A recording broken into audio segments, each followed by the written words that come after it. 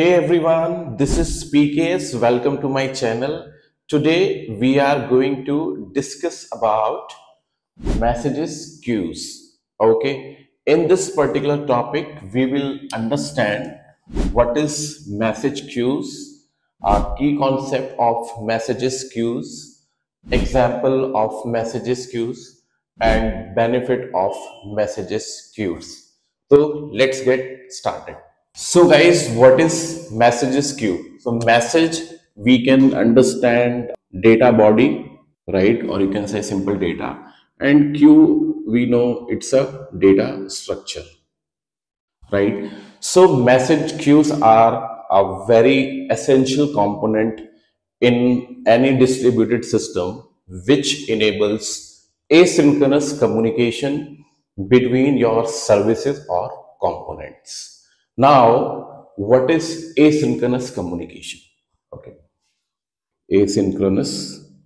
So asynchronous communication is where exchanging the information between sender and receiver, but for the same message, they don't interact at the same time, right? So maybe sender and here receiver.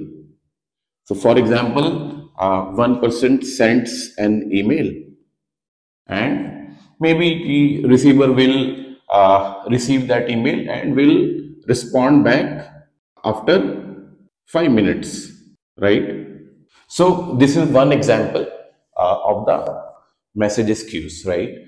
In real world, we will talk about, for an example, let's say there is an e-commerce website like Flipkart hai, Amazon hai, generally, and customers order करते हैं, right? So at the time of order, customer को हम एक order processing करते हैं, एक and we send an email and an SMS, right?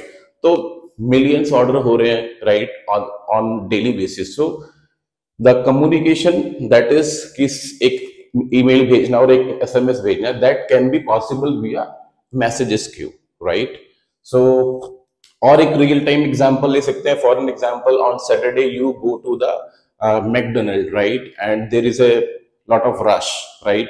So you give order to the restaurant, and they will provide you a token against your order as a confirmation, and you have to wait.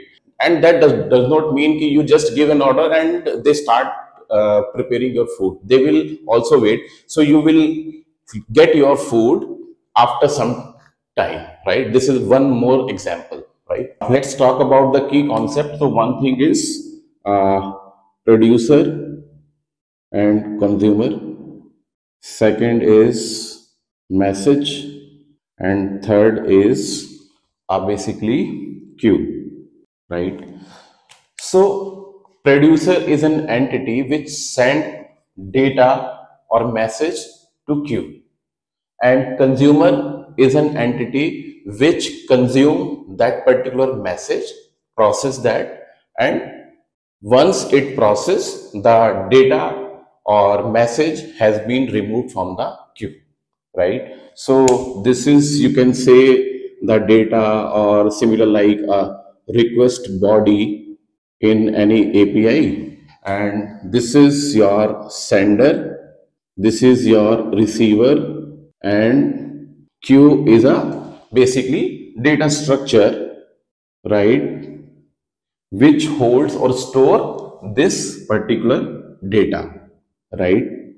Okay, like this, 1 2 3 4. So we can enqueue data from here and dequeue data from here.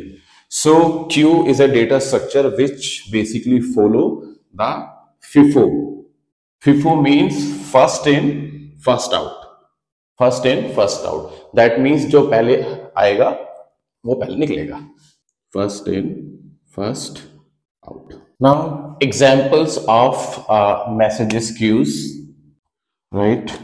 So we can say AWS, SQS, right, and RabbitMQ, also ActiveMQ, and another is ApacheKafka, right? So AWS SQS is basically the AWS managed service. RabbitMQ is an open source which works on AMQP protocol, right?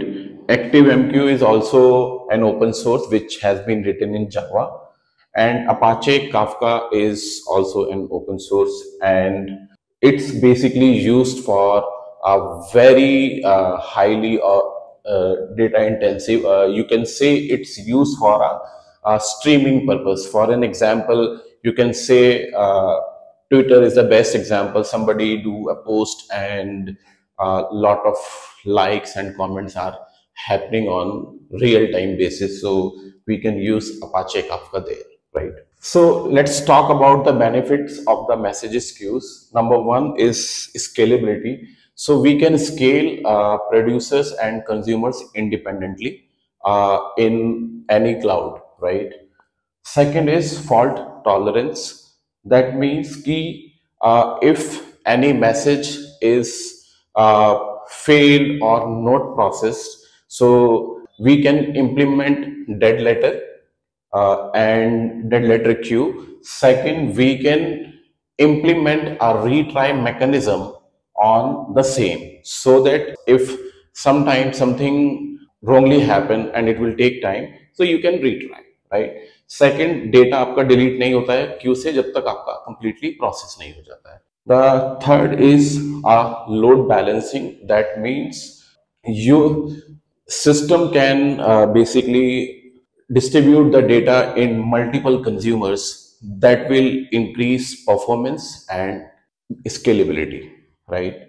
The last is asynchronous processing. As I told you, this is a basic fundamental of the messages queue.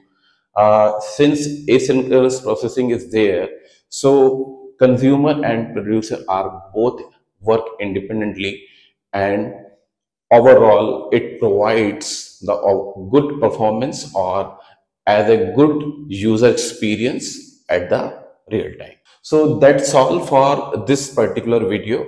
Happy learning. Thank you.